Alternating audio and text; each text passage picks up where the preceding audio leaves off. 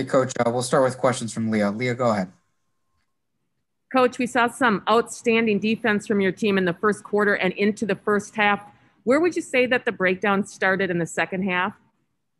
Yeah, I think it was a combination of shot selections and turnovers. And on offense, the ball just got sticky. And, obviously then they made the barrage of threes on us. John, go ahead.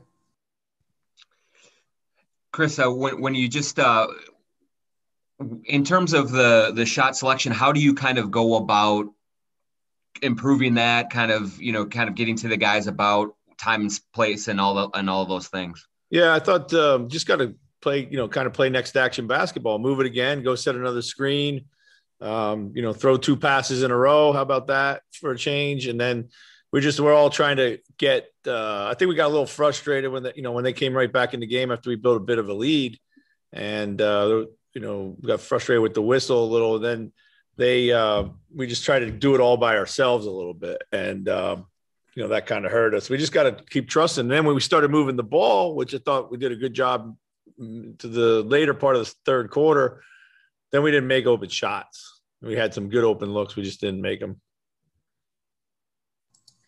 Jace, go ahead. Hey, Chris, what were your thoughts on Jarrett and just how he looked physically out there? Well, yeah, it was good to see him. I mean, obviously his first game back, it was a little rough for him. I thought he was pressing a little offensively, but he competed hard, so we were happy about that. And with Anthony, what's his path to being an efficient offensive player? Is it as simple as shot selection? Well, I think he's got to, continue to understand, what the game is giving him. I mean, today, every time he went downhill and got to the rim, they really couldn't stop him. And he made threes late, but he didn't make threes to the early part of the game. He's kind of just out there playing right now. He doesn't have a plan of attack, if you will, and that's normal. And I think that's something that'll happen for him. Hopefully as this season unfolds, and I'm sure going forward. Dane, go ahead.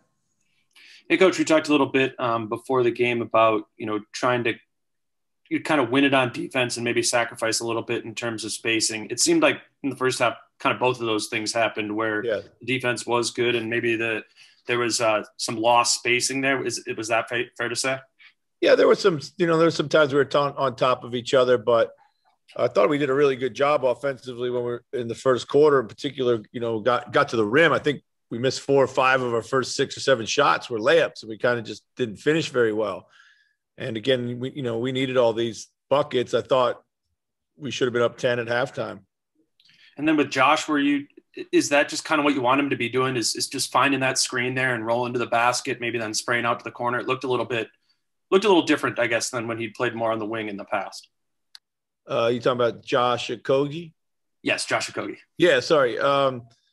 Yeah, I mean, we kind of treat him a little bit like a big sometimes, and we just that's part of the spacing that we have to compensate for. I thought he played well. I thought Josh played very well today. So. Rick, go ahead. Coach, you have an extremely young team, and they're in the middle of a losing streak. To what extent does a lack of confidence corrode the aspects of your game? Where specifically do you think that really hurts? Well, I think you see it in shot making. The game tightens up, and we need to make a shot, and maybe we don't. If you have a bit of a lead, you feel you have that comfort zone, and just when teams make a run on you, you gotta fight back, and that's what we're gonna have to be. We got to learn how to be a little more resilient right now. John, go ahead. Chris, in terms of that first half defense, what did you see there that was working, and do you think you can find some things to build on going forward here from that? Yeah, I like that we were into the ball in the first half. We were doing a great job on Beal. I thought we were locked into the game plan there. The only thing that hurt us really in the first half was the offensive rebounds and some fouling. We got to get better with our fouls. We foul a lot. We bail the offensive player out with some cheap fouls, and we got to rebound a little better. We got to get our smalls, our perimeters to come in and rebound better. Awesome. Thanks, Coach. Appreciate your time. Okay, thanks, guys. Appreciate it. We'll stay on here for our player availability. Players that were requested were JC, Josh, and Vando.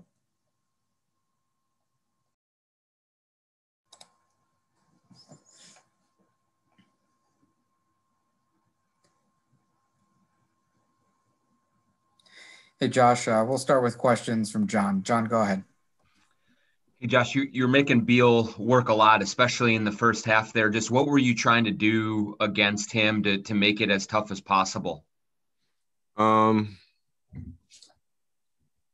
he still had 34 points. But I tried to really just stay attached as much as possible, make it hard for him, contest every shot, make sure I try to, poke at the ball, just make it as uncomfortable as I possibly could for him. And Josh, how are you guys handling this kind of change in this crazy week just as a whole here? I mean, it's been 3 tough games for you in a row now after the change. Just how would you characterize how guys are handling it? I mean, the change coaches in the middle of kind of a weight stand is tough for, both coaching and for us. But personally, I have had a lot of crazy weeks since my rookie year. You just got to stay ready. And NBA is just it's a league of opportunity, not only for obviously players, but for obviously coaches. So, we just got to stay ready. And when our number's called, try our best to win the game. Because at the end of the day, it doesn't matter who's playing and who's coaching. The job is to score more points than the other team. And that's a language everybody understands. What's your initial impressions of Coach Finch, Josh, and just what he's trying to do with you guys in tough circumstances here? He wants us to trust each other, share the ball, share the wealth, and just, play the right way overall. He wants to play fast. He wants to obviously, have a little more emphasis on the defensive end, but still, it's all about us offensively. He wants to obviously increase the pace that we've been playing at. So that's kind of his approach to everything. Jace, go ahead. Hey, Josh, tonight you were back in the starting lineup and, tasked with guarding the other team's best perimeter player. That's a role we've seen you in many times. How much does that familiarity help you kind of get into the flow of a game? That's what I do. You know what I'm saying? That's what I do. That kind of gets me being able to, defend, opens up, everything else that I, do offensively and the rest. So, it's not a different territory for me. I'm very familiar with that and very familiar with a lot of these players that I'm going to, have to guard. Then you've talked about, this is not the first weird week you've had with Minnesota. In your career, having this much turnover, how much of a challenge is that when there just hasn't been a whole lot of consistency here in Minnesota while you've been here? It's not a challenge. You start to be comfortable being uncomfortable. And it just makes you continue just to play with the edge, just continue to fight every day. But we're, obviously from the front office, I know they're trying to win. They're trying to, make Minnesota a, competing franchise. And, we just got to, whoever's here, we just got to do whatever we got to do just to win games. Dane, go ahead. Josh, coach was just talking a little bit about tonight how offensively they were using you a little bit more like a big. Obviously, that's something, we've talked about a little bit over the course of the year. Do you feel like you're getting comfortable in some more of those maybe screen setting opportunities, rolling to the basket, maybe like more of a traditional big?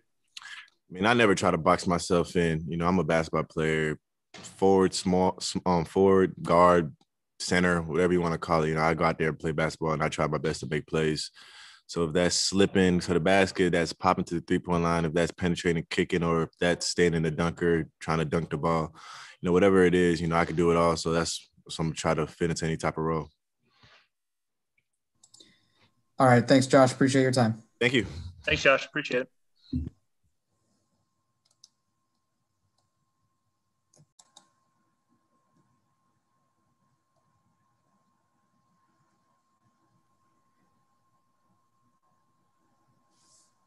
Hey, JC, we'll get started with questions from John. John, go ahead. Jarrett, it's been a little while since you've been out there. Just how did you feel in your first kind of game action back? Man, it's a blessing to be back on the court. And, it's never a good feeling to lose. And, I want to go out there and try to compete for my team and try to get a win for my team. So it was good to be back, though, have a healthy game and, just build from it. What's this process been like for you, Jarrett, in terms of trying to work your way back from the injury? Then there's also a coaching change in the middle of it. Just how kind of hectic and chaotic has it been for you?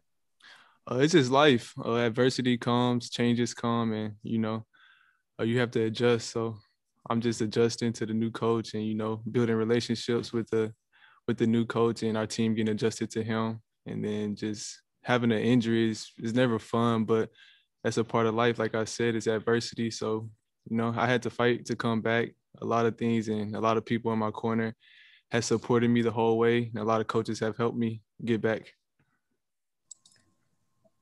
Jace, go ahead. Hey, Jarrett, what was the rehab process like coming back with that ankle? It was an everyday process, 2-3 times a day, and just building from that, from barely being able to walk on it to starting to get in the pool to the R2G to getting back on the court, doing workouts and stuff like that. So it was a long process, I felt like, but it was a healthy one, and we took our time with it to make sure I'm fully recovered before I came back. Dane, go ahead.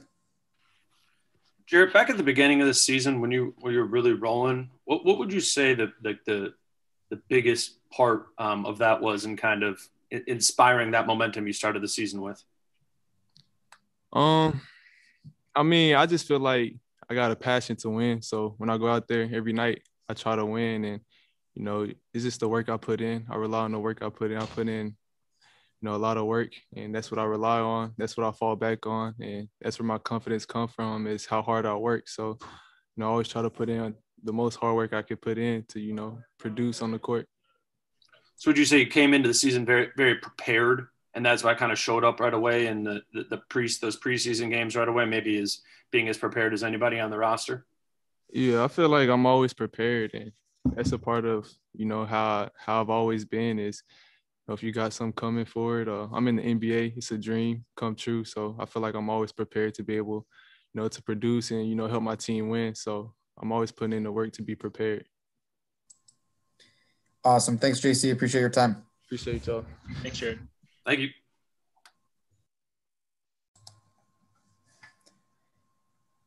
Hey, Vando, we'll start with questions from John. John, go ahead. Jarrett, just you guys played really well defensively in the first half. What kind of happened in the third quarter that let it get away from you there? I would say it was our offense just bad shots led to us not being able to get our defense set, and they just got out and ran, transition, and like I said, our offense got stagnant, so that's what caused us to be, take a step back on defense, and they start pushing in transition and putting pressure on us, and that on that end. Is this a night where you especially miss Malik for his shot making, just when guys can't get a good look or can't knock it down, to have him out on the perimeter being able to hit shots the way that he does? I mean, for sure. Anytime you got to, we definitely missing a 20-point score. With a shooter like Malik, it definitely would have helped us tonight. Just spread the floor, open up more opportunities for guys. But like I said, we got a lot of good, capable shooters on this team as well. We was getting the shots we looked. Now we just got to convert and start making shots. Jace, go ahead. Hey, Jarrett, 7-game losing streak for you guys, coaching change at the start of the week. Where's just morale at within the team right now? I would say spirits are still high. We're still positive. Like you said, it was the coaching change, a different system. So it's an adjustment for everybody. We feel like the process is still right. We're moving in the right direction. And, like I said, we're getting better each game, I feel like. It's not the time, to get down on ourselves, a couple losses. So we just continue to play hard and, just learn from each game and just try to be better. It's a challenge in the sense that it felt like you guys were playing a little bit better, and then the coaching change comes, and now there's more adjustments. Do you almost have to take a step back then to take a couple more steps forward from that? I wouldn't say that. That's just part of basketball, part of the business. It's part of just being professional. We still come in and got to do our jobs.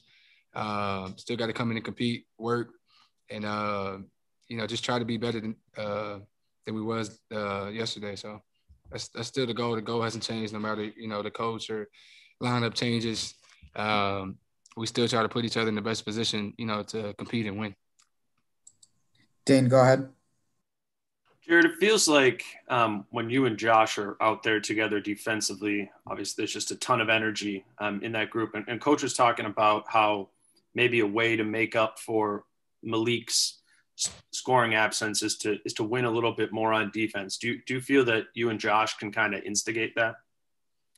Oh, for sure. I feel like with both of us on the floor, we kind of just anchor the defense, us being able to bring that intensity and just bring that defensive presence, him more so on the perimeter than me, just kind of playing that low man and being the anchor. So I think it showed today, first half for sure. We started the game a little better defensively, more active. And honestly, I feel like us playing together is going to help on the defensive end. Could you explain to us who don't know as much how important it is for Josh to be, connecting on the perimeter to a player like Bradley Beal like that and doing those rear view contests and staying there, what that opens up for you guys defensively? Man, it opens up everything. I think Josh did a hell of a job on him tonight, just staying attached to him and making him getting some tough looks. And anytime you got a guy like that can, obviously he's the best, leading scorer in the NBA right now. So, I applaud Josh for taking that challenge and just not giving him nothing easy. And by him being able to kind of hold his own one-on-one and, rear view contest and fight over screens, it didn't allow Bradley Beal to distort our defense. So, like I said, I think Josh did a hell of a job on him today. All right. Thanks, Jarrett. Appreciate your time. Yep. Thank you. All right, everyone. That'll do it for tonight. We'll talk to you tomorrow.